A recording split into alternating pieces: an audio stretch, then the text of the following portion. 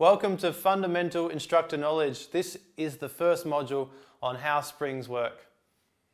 I'm really excited to share this with you because this understanding, you won't find it in normal textbooks, you won't find it in normal courses. This is something which is commonly misunderstood, or maybe people have never even heard of it before or heard it articulated like this before. But when you understand this, it'll make training with reformers a lot easier. So basically how the springs work is they gradually increase in resistance as you stretch the spring, and they decrease in resistance as the spring comes back. Now, this graph here is showing you that you've got the spring stretch and the load. So as the spring stretches, the total amount of resistance increases. And at the very end, you've got the maximum spring stretch. Now the maximum spring stretch means when the carriage gets all the way to the end of the reformer. So with your springs, here I've got balanced body springs. The yellow spring is worth 9 kilograms of resistance at maximum spring stretch, which is approximately 20 pounds. And these are all approximate based on the website of Balanced Body.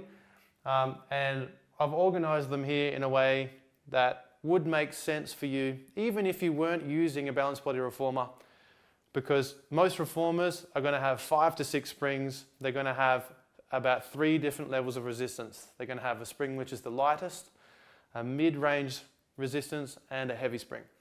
So for the purposes of this online course, please use the yellow, the blue, and the red as your light, medium, and heavy. And if you have a heavier spring, we can just classify that as another heavy as well. So for the blue, we've got 13 kilos of resistance at full spring stretch, or 30 pounds approximately. And for the red, 21 and 45 pounds approximately. Now, what this means is if you add up all the springs, if you put all the springs on, it's going to be around 90 kilograms or around 200 pounds of resistance. Now, this also means that it will basically be nothing at the start and then gradually increase. Now the main difference here is if you're going to do double leg footwork with all the springs on and your feet on the foot bar, as you push the carriage out, the tension scales and it gets harder. Basically you get more resistance as you push. Now if you compare that to doing a leg press at the gym, if you've got a leg press at the gym, you've got the consistent resistance from the start. So if you're working with all the springs, so around 90 kilograms or 200 pounds, you'd have to push that from the very start. So that line would look like this. It wouldn't be increasing or decreasing, it would be staying the same. So the difference with using springs is you basically start with no resistance and then it increases as we stretch. And understanding that is going to be really, really powerful, because that means we can intentionally change body position to change spring stretch as a progression strategy, which you'll see a little bit further along in the course. So just to recap, basically springs gradually increase and decrease in resistance.